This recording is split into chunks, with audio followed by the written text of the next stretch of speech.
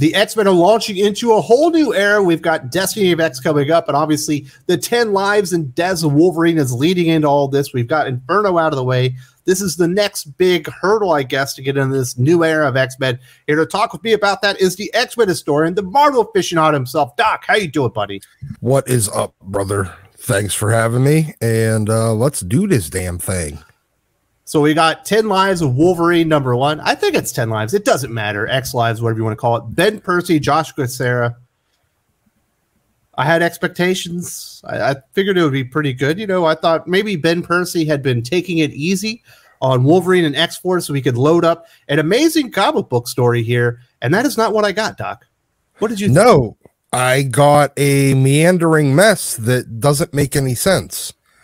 It's a weird mashup of Age of Apocalypse and Terminator, the whole franchise. And also the Age of Ultron story from Bendis that came out around the time the movie did that made no connection at all to the movie, with Wolverine randomly time traveling for, you know, funsies. So let's talk about this Wolverine randomly time traveling, and we got some other stuff to talk about. There's some major league cringe in this comic book we got to get to as well. But Wolverine using Cerebro. Yeah. How the fuck does that work? It doesn't. It doesn't. That's the answer. It doesn't, and Ben Percy doesn't know what the fuck he's doing. And hey, Jordan White, his editor, also doesn't know what he's doing. And we get a lot more examples of that today that we'll discuss when we get to it. So this is what the story is that Omega Red has decided, because he discovered that the X-Men or the mutants on Krakoa implanted that heart thing with a tracker on it, that he's going to go throughout time and kill Charles Xavier before at some point in his life. Yeah. Apparently Omega Red gets to, because they put a low jack in the carbonadium synthesizer that they stuck inside of him, he gets to magically manifest time travel powers and the ability to kind of possess people. Yeah, so, it's like that Denzel Washington movie with John Goodman. Remember that one? Yeah. Time is on my... It's just jumping. He's like a demon now. Yeah, I think it was a Fallen, I think it was. Yes. Yeah, no, none of this is within the power sets of the characters that they're using here. Yeah, this story is, if you like just action with no story, I think that's kind of acceptable. I'll read a comic book like that, but this is just action with a really stupid story. And there are a couple of cringe moments when you read this comic book. The one that stands out the most in my mind, I know a lot of people have been pointing to the point where you have Wolverine holding Charles Xavier saying, "It's okay, Chuck," as being laughable. But I laughed even harder when Charles Xavier's mom is holding the baby covered in blood with, God damn it, Doc, you're spoiling me here. Oh. She's still got the umbilical cord in her pussy and is holding the shotgun on Omega Red. And it was laugh out loud. You couldn't do anything but laugh at it because it was so fucking stupid. It was. Oh my God. I looked at that. I'm like, really? Really? This is, you need, oh my God, that Ben, look, dude, I get it. You want to be a male feminist, but for fuck's sake, this is just fucking cringy, man. It looks so stupid. And I feel bad for Joshua Cassera, who's a good comic book artist, hasn't really had that big vehicle to get his name up there and maybe become a superstar. I don't know that that's in the stars for him, but pages like this are going to make him a joke his entire career.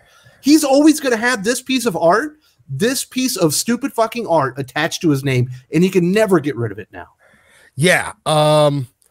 None of this, look, nothing about this book was good. Honestly, I didn't even think I am not the biggest Joshua Cassera fan. I think he's competent as an artist. I am not a big fan of his, but this, he didn't even do, I saw issues of X-Force that he did better work on. Maybe it's because this is a double-sized issue. Maybe and he was rushing to get through it, but You know what? It doesn't read like a double-size issue. No, it doesn't. It reads like 10 minutes, and it's fucking $6. Yeah.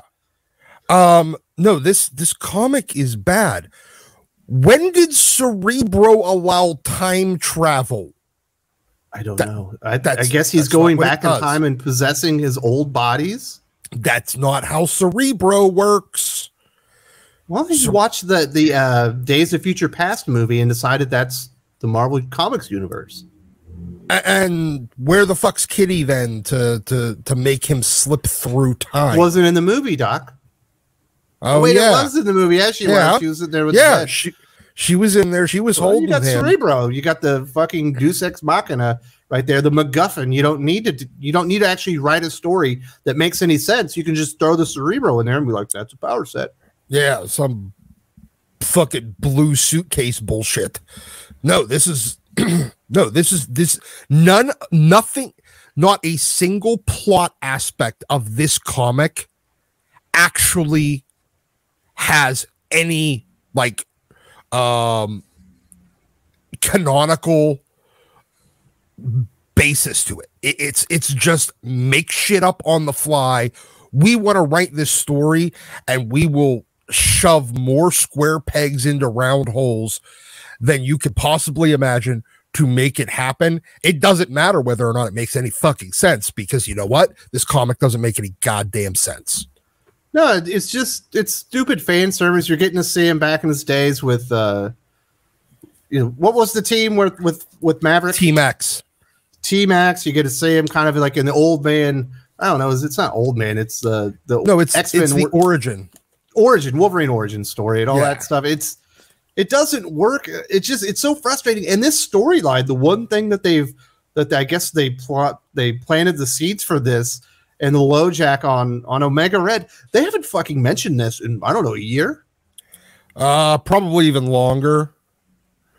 But yeah, I forgot about it. I completely forgot about it because it hasn't been a usable plot point to this point. Like, nothing about this comic really matters. I mean, look, this is just another issue of X-Force, except for goofier, and it made less sense. This isn't nearly as good as X-Force has been, and X-Force hasn't been all that great lately. The only part of this comic that made sense is when actual Omega Red like wanders into Russia and like kills a bunch of soldiers that don't know. Yeah, that's it. There was, and then you got Pieter's brother. That's who's the big real at the end. Yeah, Mikhail. Basically being like, welcome back to Russia, guy that I've never had any history dealing with, and the only thing I have in common with is being Russian. So apparently what I'm taking out of this comic book is this is going to be Omega Red basically as the Terminator going back in time to kill Charles Xavier at different points in his life, and then Wolverine apparently using Cerebro to transport himself back in time so he can protect Charles. And then in the 10 deaths of Wolverine, it's going to be when he failed, right? Yeah. Maybe, perhaps. Maybe. Who the fuck knows? Honestly, at this point, what's this going to do? Establish that there's been mutant resurrection even longer than the last couple of years? Fuck this. Fuck this comic.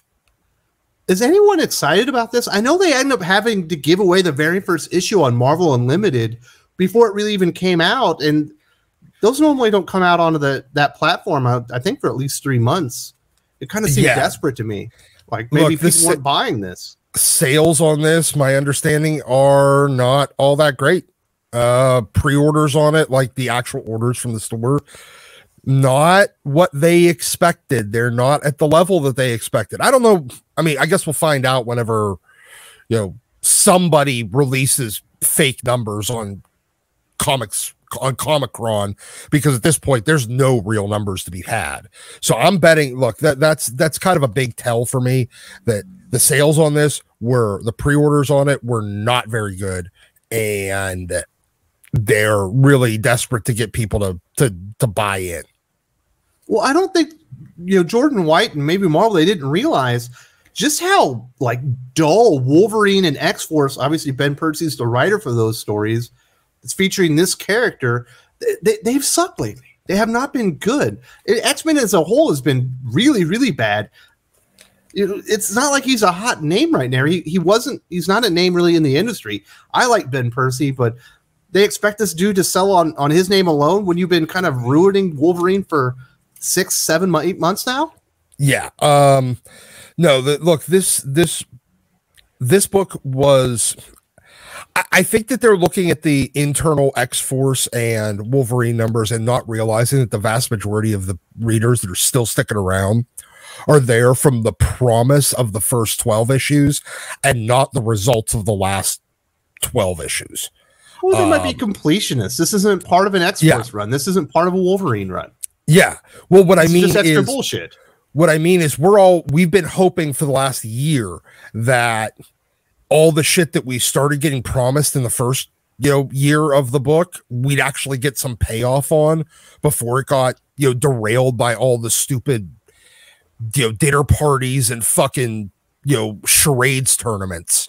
That we'd actually get back to that stuff. And people are slowly dipping out of both of those books. And I think this was meant to revitalize it, and it's not doing it so far.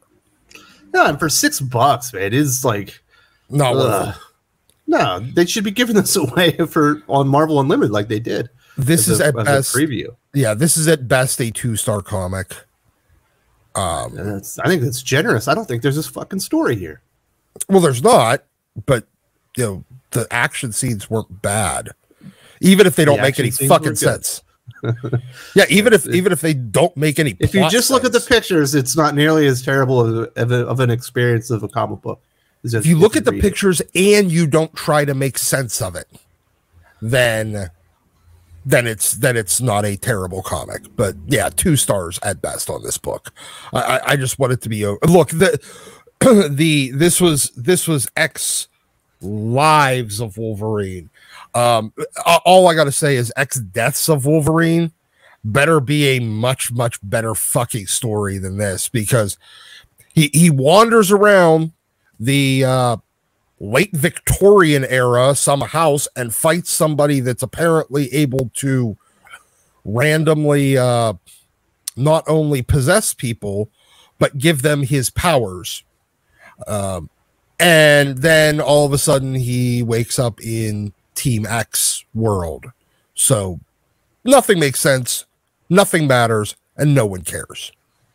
The X-Men line isn't the only thing that's struggling right now. Marvel Comics do not know what to do with Captain America. They announced their plans. There's going to be 2 Captain Americas. If you haven't heard the news and you haven't heard my rant, you definitely want to check this out, because Marvel is screwing things up left and right.